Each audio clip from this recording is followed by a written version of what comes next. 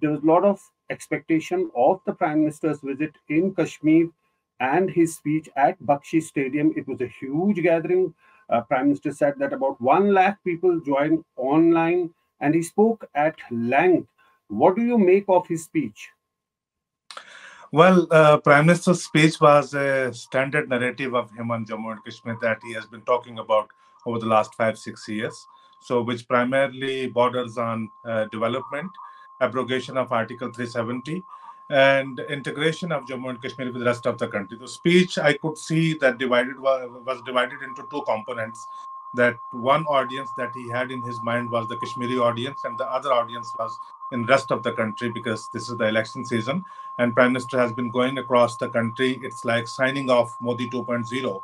These are the last speeches, which are kind of hybrid speeches between official events and the BJP managed events.